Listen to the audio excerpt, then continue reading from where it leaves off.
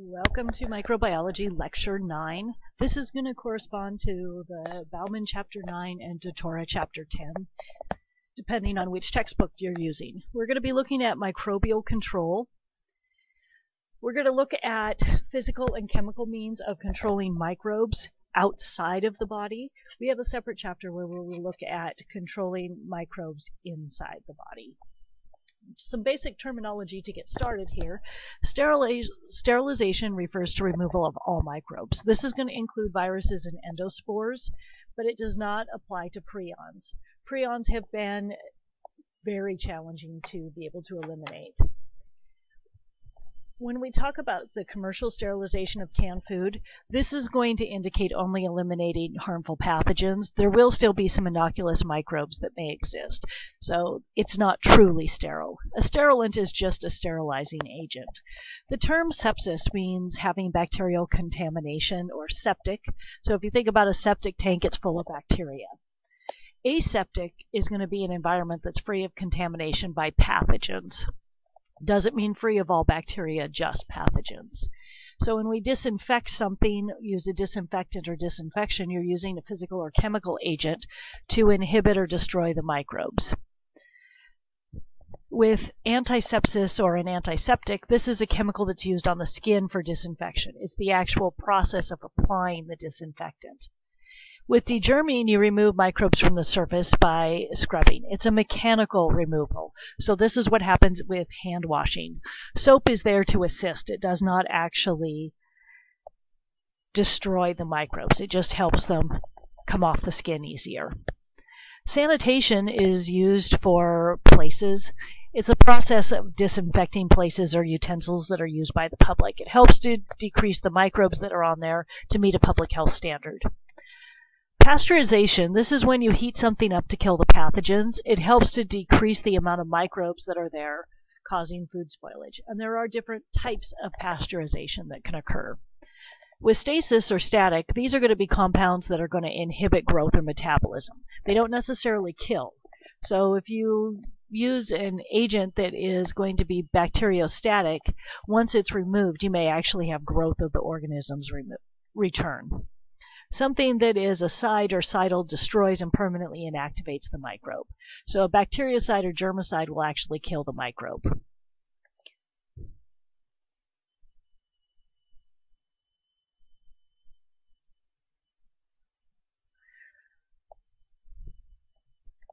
So microbial death, or the microbial death rate, this is the loss of the ability to reproduce under ideal environmental conditions permanently. If you're looking at the rate, it's a constant over time for any particular organism under those particular conditions. We have two main ways that antimicrobials are going to work. One way is to alter the cell walls. The cell walls are important to counteract osmosis when in a hypotonic solution, so without a cell wall, it will burst. Damage to the cytoplasmic membrane then allows the contents to leak and the cell dies. If you damage proteins or nucleic acids, you'll end up impairing the cell's function. Proteins are used for regulatory functions in the cell. Denatured proteins don't function and the cell dies. If you alter or destroy nucleic acid, you'll have fatal mutations and the cell will die. There are several factors that affect the efficacy of a sterilizing or antimicrobial treatment. One is the site treated. So whatever you're using cannot be too harsh or extreme, especially if it's on humans, animals, or fragile objects. Some medical instruments do have to be sterilized because they're going to penetrate the body and thus the body's defenses. In general, more microbes means it's going to take longer to eliminate them. Most disinfectants will work better under warm condition. The presence of organic materials inhibits antimicrobials. So if you have the presence of blood, sputum, feces, this is going to influence the selection of the disinfectant. You may need to actually wash the items first before disinfecting them. In general, higher concentrations and fresher solutions are more effective, but you still have to consider the amount of damage that's done to the human, animal, or object in the process. We have a range of organism susceptibility, from most susceptible to most resistant.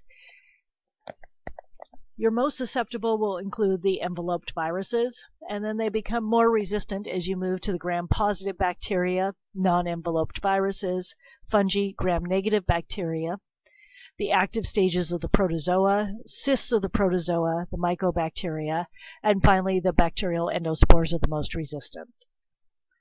We can rate the level of germicides. High-level germicides are used to kill all pathogens, including the endospores.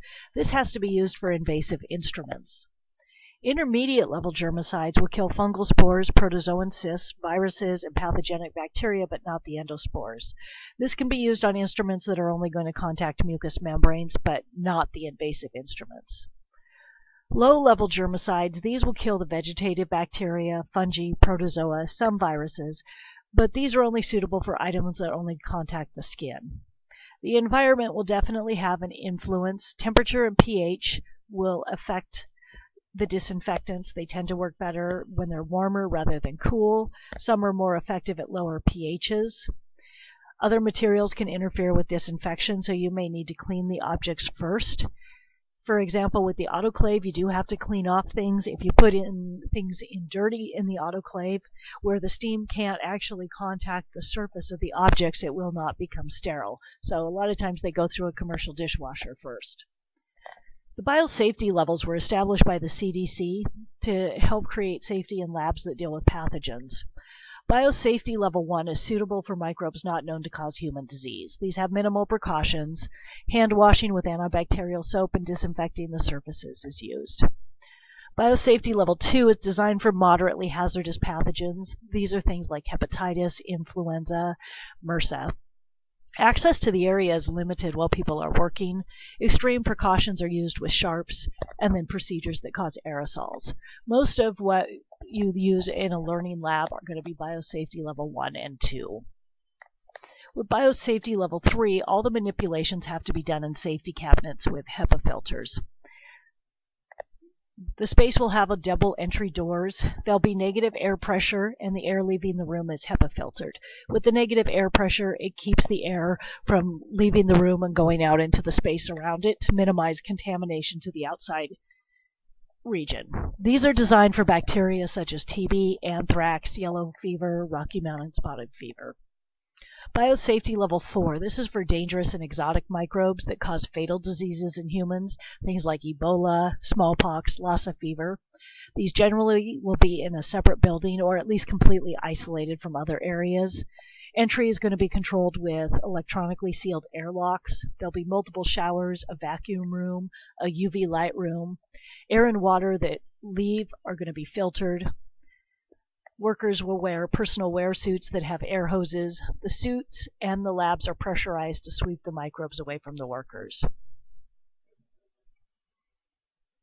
We have a few ways of evaluating the disinfectants and antiseptics. One is the phenol coefficient.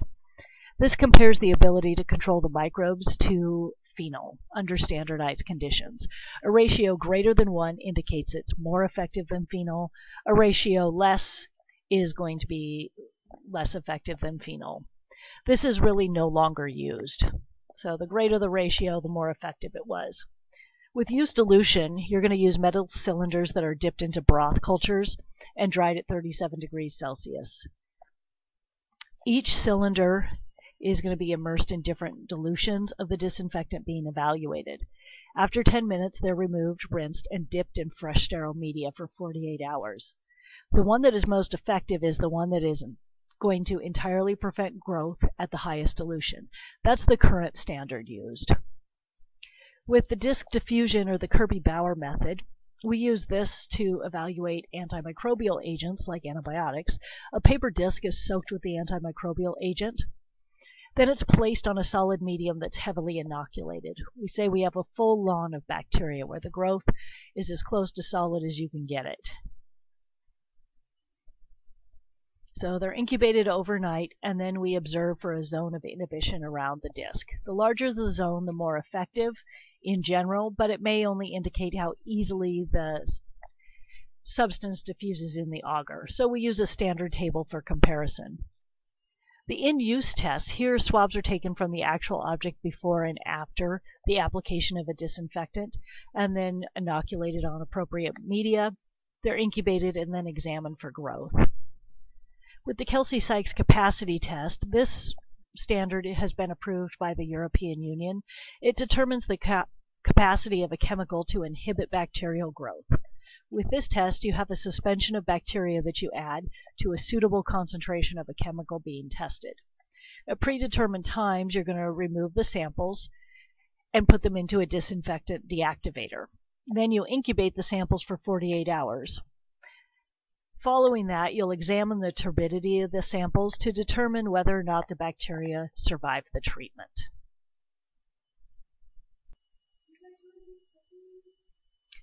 Looking at the physical control of microbes, one thing we may consider is the DRT, or decimal reduction time. This is the time required to destroy 90% of the microbes in a sample. Heat is one means of physically controlling microbes. The TDP, or thermal death point, is the lowest temperature that kills all cells in a broth in 10 minutes. The TDT, or thermal death time, is the time to completely sterilize a particular volume at a set temperature. When possible, we use moist heat. This is going to kill by denaturing proteins. Water is a better conductor of heat than air. You can stick your hand in a hot oven, but you can't stick your hand in boiling water. Air at that temperature, you would be able to do that because of how well it conducts.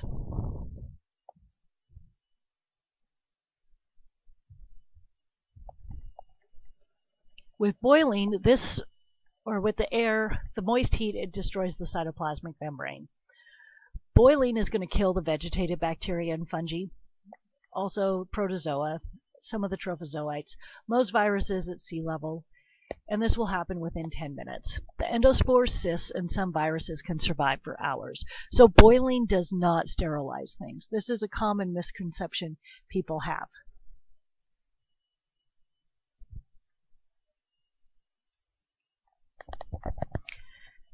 So the autoclave, this does sterilize things. This is going to use a pressure chamber to add pressure to the heat, and so it will heat the steam up to 121 degrees Celsius. Boiling only gets to 100 degrees Celsius. And this will go to 15 psi. This will destroy all the microbes in a small volume in about 10 minutes. Usually we run the autoclave for at least 15 minutes for safety, more time for larger volumes. It does not destroy prions. So with the autoclave, the steam has to contact all the surfaces, so things cannot be sealed in plastic bags. They can't be wrapped up in foil. You can't have contamination sitting on them. You can't have fecal matter, sputum, any of those kinds of things. They do have to be washed first. So pasteurization, this does not kill all organisms. You do have some heat-tolerant prokaryotes that can survive, but they don't tend to cause spoilage. The time or temperature varies on the product that you're actually going to be pasteurizing. For milk, it's done at 72 degrees Celsius for 15 seconds for flash pasteurization. Historically, it was done for 30 minutes at 63 degrees Celsius. Ultra-high temperature pasteurization heats milk to at least 135 or 140 degrees Celsius for only 1 second and then cools it rapidly. This will kill all the living microbes. This is used in the food industry for things like the small packages of dairy creamer. Some consumers claim it affects the taste, so we don't do that with a whole lot of things. They tend to not sell very well. Dry heat, this is used for things that cannot be exposed to steam. When you're using your test tubes or flask, you can flame the tip of the tube or the flask. Dry heat requires a higher temperature over longer time. It will denature proteins and oxidize the metabolites. Sometimes things are put in a type of oven. These would use 171 degrees Celsius for an hour, or a little bit lower temperature of 160 to 170 degrees Celsius for 2 hours. Incineration is really your ultimate sterilization. In the lab, you're incinerating things using a Bunsen burner or an electric heat coil until things glow red. These are going to heat up to about 1500 degrees Celsius. Biomedical waste is also going to be incinerated. Refrigeration and freezing. This will decrease microbial metabolism, growth, and reproduction. It doesn't necessarily kill things. Your psychrophiles can multiply in the refrigerator and spoil food, so just because you put something in the refrigerator doesn't mean it will last indefinitely. The ice crystals can puncture the cell membrane in a slow freeze. It may kill some things, but it does not kill all microbes. With desiccation, this is when you dry something. This is going to inhibit growth because metabolism requires water. It does not kill all microbes. Some things don't take a whole lot of water. Molds can grow on as little as 16% water. If you dehydrate things, you'll find that if you don't get them very well dehydrated, they can still mold as well. With lyophilization, this is how we would actually purchase commercial samples of microbes. This combines freezing and drying. These can be preserved for years. They instantly freeze them in liquid nitrogen or dry ice and then vacuum the water out. It uses sublimation to remove the water, and this prevents the formation of the large damaging ice crystals. High pressure can be used. This can be applied to liquid suspensions. It alters the molecular structures of the proteins and carbohydrates. Endospores tend to be pretty resistant to this, but it's been used in Japan and the US to preserve fruit juices. With osmotic pressure, you would use high concentrations of salt or sugar in food. This is what's used in like jams and jellies. You're not putting the sugar in there to sweeten it. You're actually putting the sugar in to preserve them. So the low sugar recipes do not last very long because they're not going to be as damaging to the osmotic pressure. Filtration will trap microbes that are larger than the pores in the filter. You can use membrane filters made of nitrocellulose or plastic. These will have a pore size from 25 microns down to less than 0.01 micron. The smallest ones can now filter viruses. They are not necessarily readily available. If you're looking at a water filter for, say, backpacking, most of those are not going to filter viruses. The ones that do, they've had trouble being able to have them be very reliable. Prions can pass through the 0.01 microns. HEPA filters, your high-efficiency particulate air filters, are going to be used in medical environments and biological safety cabinets with certain microbes. Radiation will also destroy some microbes. The shorter wavelength radiation in your electromagnetic spectrum is going to be more suitable. The shorter the wavelength, the higher the energy, so they're going to be better penetrating. Ionizing radiation is going to be the shortest wavelengths, the higher energy. With here, you're going to use the electron beams in your gamma rays or X-rays. They're going to be shorter than 1 nanometer wavelength. They're going to have enough energy to disrupt hydrogen bonding, oxidize double bonds, form reactive hydroxyl groups, and have enough energy to eject the electrons from the matter. These can be used on lab equipment, but they don't do deep penetration into matter. They can be used on thin foods. Just because a food has been sterilized with ionizing radiation does not make the food radioactive. With non-ionizing radiation, the wavelengths are greater than 1 nanometer. UV light falls into this category. Visible light, infrared, and radio are also non-ionizing radiation, but they don't have enough energy to be useful. Only UV has enough energy to be useful.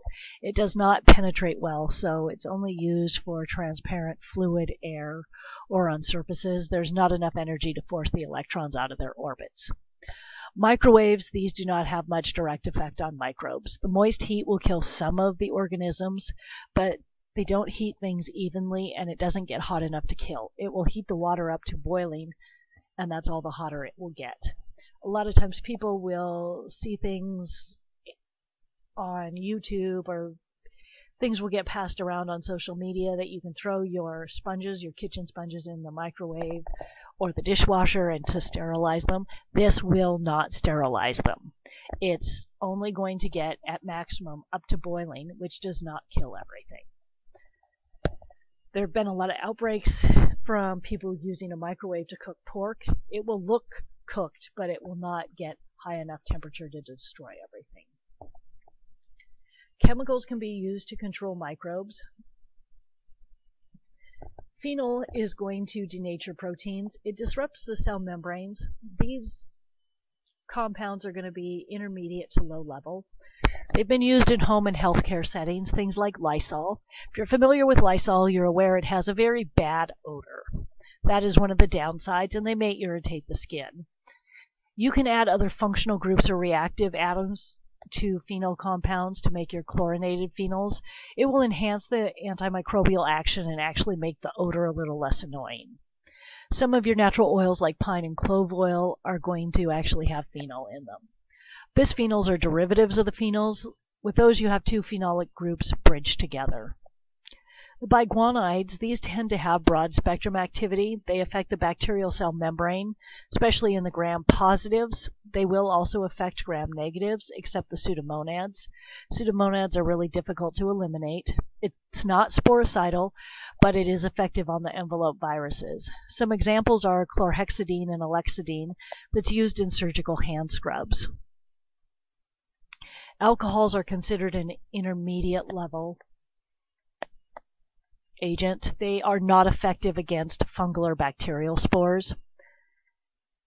Alcohols are going to need to have some water in them. Isopropyl and ethanol denature proteins and disrupt cytoplasmic membranes. Because they need some water, you'll tend to use them as 70 to 90% alcohol. Tinctures of antimicrobial agents in alcohol are often more effective than the same chemical in water. Alcohols used in hand sanitizers. Rarely is the hand sanitizer going to actually reach the claimed 99.9 effectiveness in a typical user. So most users will not use enough. They will not scrub long enough. They're just not as effective as they claim to be. Things like Clostridium difficile or C. diff and your unenveloped viruses are relatively resistant. So hand sanitizers are not going to be adequate if you're dealing with those things. The acid anionic sanitizers are used in food processing. With these, the anion reacts with the plasma membrane. These can act on a wide spectrum of substances and organisms. They're fast-acting, odorless, non-toxic, and non-corrosive. Your halogens, this is things like iodine, chlorine, bromine, and fluorine. They're considered intermediate level. They will denature and oxidize enzymes. They're effective against fungal spores, some bacterial spores, and protozoan cysts. Iodine has been used as an antiseptic. You have chlorine and bleach as sodium hypochlorite, bromine in hot tubs. Your hypochlorous acid solution is germicidal. It's used as an iodophore and betadine. Chlorines in drinking water. Chlorine dioxide gas can be used to disinfect large spaces. Fluorine will actually disrupt the biofilms of dental plaque a little bit as well. That's not the primary purpose of fluorine in dental treatments, but it is kind of a side effect of it. Oxidizing agents, these would be things like peroxides, ozone, peracetic acid. These will oxidize enzymes. They're considered high level. They're good for inanimate objects. They're not good for wounds because human cells have catalase that will neutralize it. You'll also actually have some collateral damage of the human cells in the area.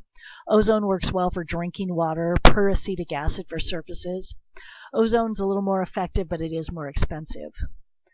Your peroxygens are a group of oxidizing agents. Again, not good for wounds, but good for inanimate objects.